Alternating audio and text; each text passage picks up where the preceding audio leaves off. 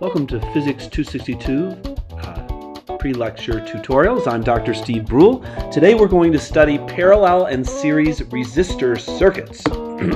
First we'll show that current is the same for resistors in series and voltage is the same for resistors in parallel. We'll derive the formula for equivalent resistors in series and parallel. We'll study a complex circuit with both series and parallel components, and we'll witness a vivid demonstration of the difference between AC and DC current. And finally, we'll visit with Dr. Strangely McGinn and learn about his strangely compelling theory of quantum dreams.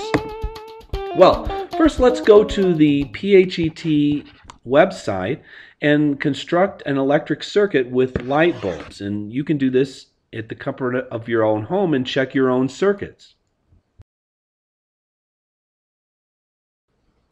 Well, here we are at the PHET construction kit for AC and DC circuits, and we're going to construct a light bulb circuit with 3 light bulbs in series. So I'm just going to take a light bulb here, and I'm showing you this because you can use this. You could put resistors in this circuit too.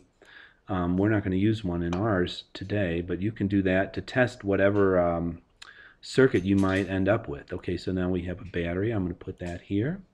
I'm going to make a wire. It goes from, oh, here's my wire. It goes over here, and I'll put another wire over here. I'm just trying to make it look like our picture in our lab. Come on, where's the wire? There it is. There. Now I'll take another wire and put it here. I'll get rid of that resistor. Put that over there. Take another wire. Isn't this neat? It looks like a little kid's thing, but it actually would work for your homework assignment if you wanted to check to see. I don't have to. I'm just going to run it down to here. And see, now that we've got it going, the current is going. And which direction is the current moving? It's going at, according to the I believe that's the positive end. So it's showing electron flow. But there's somewhere in here where we can set it to show. Let's see if I put schematic. No, it doesn't do anything. 10 ohms, 9 volts. There we are. And there you go. If I wanted to see a voltmeter, I could have the voltmeter come out and I'd measure the volt. What would the voltage be if I measured the volts between here and here? 0, because there's no voltage difference between any a wire. It has constant potential. Over here, 6 volts, 9 volts. See how that works? It's neat. Okay, so here we are. We've got a schematic diagram of the light bulb setup that we just set up on that PHET website.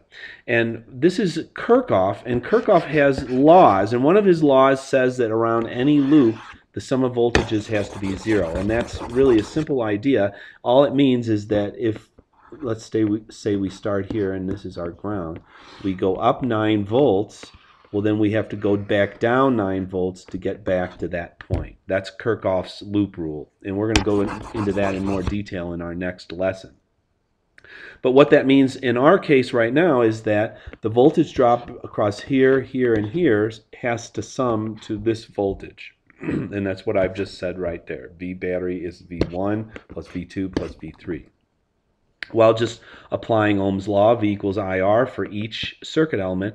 And notice how I keep these subscripts so I don't get confused what I'm talking about. We know that since this is a series circuit, the current is the same in each element. So this is I1, 2, 3, and that's going to be the same as I1, I2, and I3. So I just substituted I1, 2, 3 for each one of those. Just factoring that out. And then here is our equivalent resistance, which is R1, 2, 3. So we can replace these 3 resistors with a single resistor that has an equivalent resistance of the sum of those resistors. So that's how you do it when you've got series resistances. Well, let's find the voltage drop across the first bulb. So here's the total resistance. I just summed them all up. That's R123. We find I123 by taking V123 over R123. See how I keep those subscripts? And the thing that students always mess up here is they'll apply Ohm's law, but then they'll put voltage across one element and the resistance of some other element. So don't you do that. All right. So we've got 9 volts across our total resistance of 30 ohms, which gives us 0.3 amps going through the circuit.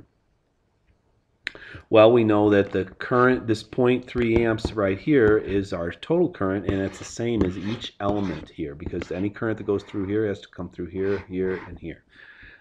So all three of those are equal to 0.30 amps. So now we can start calculating voltages because we know the current and we know the resistance of each one of those elements. So V1 is I1 times R1. There's I1, which is the same as I123, of course, and times its resistance, which was 10 ohms. So we get a 3 volt drop across that resistor. We can apply the same procedure to the other two resistors, 0.3 amps times each one, because they're all the same resistance. So we have a total,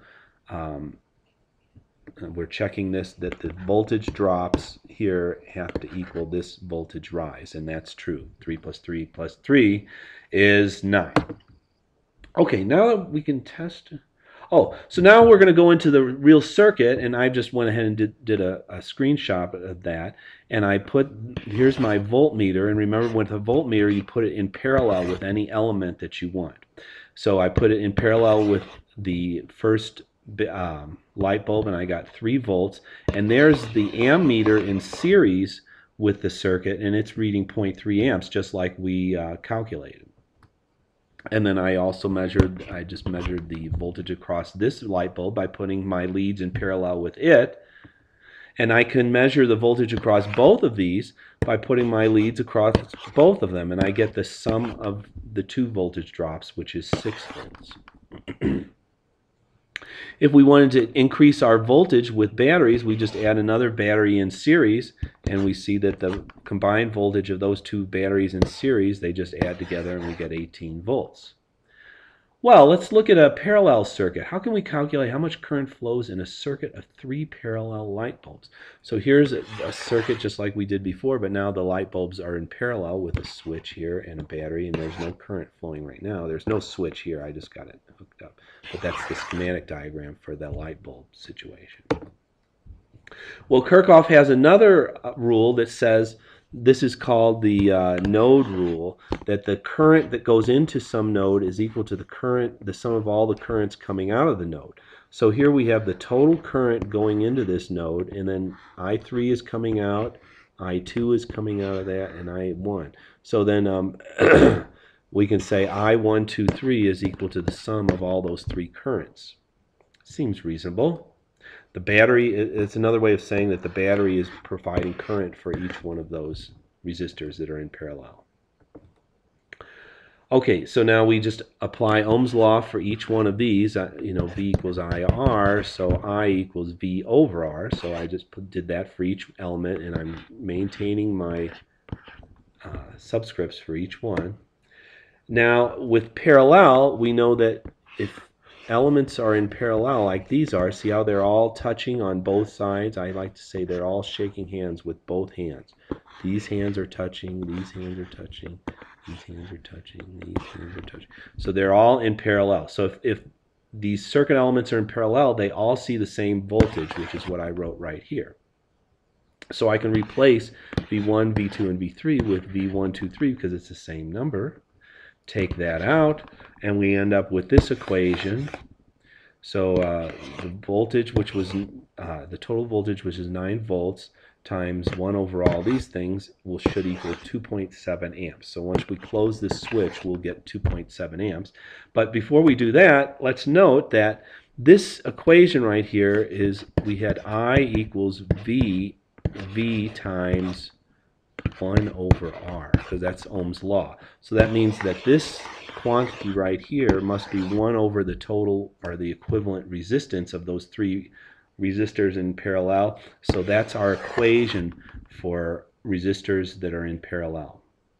All right. Well, we check our circuit. I close the switch. Sure enough, there's 2.7 amps, just like we calculated. And we can work out the current through every element if we wanted to know that. And we just apply Ohm's law for each element. So for this one, I1 is V over R. That's just Ohm's law solved for I. And I'm keeping those subscripts, 9 over 10, so that's 9/10 of an amp. Do the same thing for this one and for this one. They're all the same resistance, which makes it really easy. They're all 0.9 amps, but you'll get ones that are harder. Okay, and we can check that. The sum of these should equal this, and sure enough they do, because 3 times 0.9 is 2.7. And there we go. Okay, so we're going to finish up here with a complex circuit. And we've got a switch here that can turn it off and on. And then here's another switch we're going to play around with in a minute after we do some calculations. But first, let's work this circuit out. So we see that these elements right here are in simple parallel because they're shaking hands on this side and shaking hands on this side. So I can summarize or make an equivalent resistance for those three resistors using the equation for parallel resistors. So there it is, 1 over R1 plus 1 over R2. And a lot of people, especially engineering students, they like to say, like if you have two resistors, you can say it's R1, R2 over R1 plus R2. But that only works if you have two resistors. So if you have three resistors like this, then you're in trouble. And I always get students that use that equation for 3 or more resistors and they end up with the wrong answer. So don't do that. Just use the regular equation and you'll always be okay. Okay, so those are in parallel. And I replaced this part of the circuit. Oh, also notice that I numbered all of these so that I know what I'm talking about when I do my diagram. So then I took this parallel component, reduced it to a single resistance, and then now I've redrawn the circuit with R234, and which is now in series with that guy. So we can see that it's in series. Let's see. That this right here is in series with the equivalent capacity or the equivalent resistance of those, because if you were going to walk through that door, you have to get through this door to get back. So these are in series with each other. But now I can reduce those two series elements into a single element using the equation for series resistors. So I just sum those up, R1 plus R234, that equals 13.33. So now I've gone through the circuit and reduced it to one single resistance by applying my rules. And once I've done that, I can find the total current. So I had the total resistance, I've got the total voltage, so I can find the total current by just taking that ratio, and I get this for the total current that's going to come out of that battery. And I just checked it for you. I closed this switch, and I get 0.67 amps in the simulation, and I got 0.67 amps there too. I guess the simulation doesn't give us as many significant figures, does it? Okay, well, let's say that we're, so we found the current through the whole circuit, but that's not maybe what we wanted to do. Maybe we want to know the voltage on that battery or that light bulb, and that's the sort of thing that you'll have to solve in your quiz and on tests. So then you have to go a little bit farther. So here we are, we have the current through each one of these elements, so now we can find the voltage on each one. So here's the voltage across 1, so I'm going to find the voltage on R1. It's going to be I1 R1. See how useful those subscripts are? So there's I1 is the same as the I total, which I know because it was in series. And then the resistance one was 10 ohms because each one of those light bulbs was 10 ohms. So I get a 6.5 volt drop across this resistor. So I now know what V1 is. Now let's find V2. Well, I just tested it. There it is. In the simulation, I put my meter in parallel with that light bulb, and sure enough. Okay, so now I can find V234 by just taking I234 times R234 Well, I234 is the same as I1, which is the same as the total because they're in series. And then there's the resistance of 234, so then that was 2.25 volts across that resistor. And sure enough, 2.25 volts when I measure that. And that voltage will be the same as any one of these voltages because they're all in parallel. And then if I wanted to find, say, I2, let's say that's what I wanted to find in the first place, I just take V2 over R2. Just apply Ohm's law, keeping all those subscripts. See how you'd get confused if you didn't have subscripts? You'd just have all these V equals IR equations. You wouldn't know what you were talking about. Okay, so there is the voltage across 2 divided by the resistance, and then that gives the current through that guy. Let's see, and I went through and put an ammeter in series with each one of those light bulbs, and sure enough, each one is drawing 0.22 amps, just like we thought. Well, now let's have just a little bit more fun with this circuit. We've got 2 switches in here, and this was the switch that we closed before to turn the circuit on, but I have another switch in here. What if I close switch 1 with switch 2 open? That means that no current can flow through that switch. What do you think would happen? Why don't you press pause and come back? Well, what would happen is if that switch is open, then there's no current that's going to flow through that whole part of the circuit, and we would just have 2 light bulbs in series with one another. This is a 9-volt battery. This is 10 ohms. This is 10 ohms. So each, since they're both 10 ohms, they will divide the voltage evenly, and we'll end up with a 4.5 volt drop across each one. And let's see, that's what we get. Yeah, sure enough, there it is, 4.5 volts. And then I also we're measuring the current that's going through this branch of the circuit, excuse me, and there's no current going through those 2 because that switch was open. Well, let's take a look at how current flows in an AC circuit. While we've got this interesting simulation up, it'd be neat to see the current. Let's turn the voltage up. Now we're seeing the real glory of this demonstration. And this is what's happening in your light bulbs in your house, because your house has AC current, and when the current goes one way, it lights up, then it lights up going the other way, but when it stops, the light bulbs then have no current for a brief instant and they turn off. We can't tell that because it happens so fast that our eyes don't notice it. We can increase the frequency of our sloshing. Let's change the frequency. Right now it's 0.5 hertz. Let's go up to 1.5 hertz.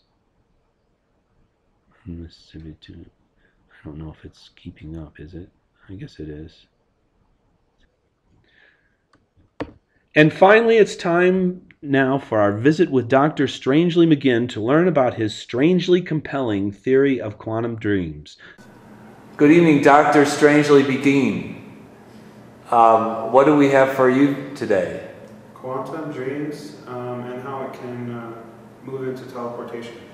Oh, very interesting. So, as a human race, we're very good about averaging out the sizes of things. So, taking the size of objects to try to measure the size of an animal, and on average we're almost exact. So we can take that same thinking and apply it to quantum dreams, stimulating people's thoughts and record their dreams, average them out, and we would be able to find a quantum world that would make sense. And it's the only way that I could think of that would also relate to teleportation.